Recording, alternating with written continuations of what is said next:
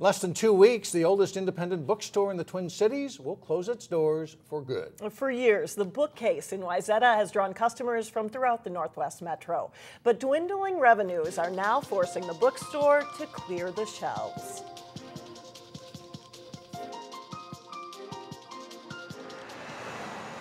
For many years, we feel that the Bookcase has been very much the center of downtown Wayzata. It's been here for a long, long time. It's the final chapter for a Wayzata business close to the heart of this community. Some of my earliest memories are of coming in here as a kid to buy books.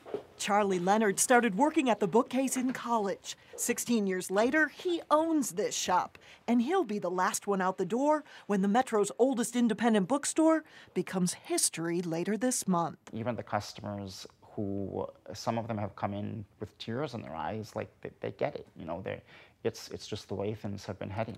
In an era of online shopping and changing reading habits, you might expect a small bookstore to struggle. But there's more to the story. A business like a bookstore really depends a lot on foot traffic. For years, the redevelopment of downtown Wayzata has created a roadblock to business.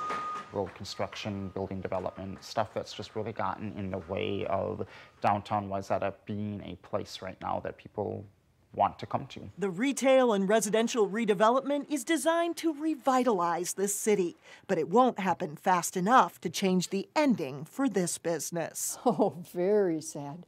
I think it's really important to have local businesses, including a bookstore, that's available to, community constituencies. Local customers kept the lights on for years, but the aisles are mostly quiet now.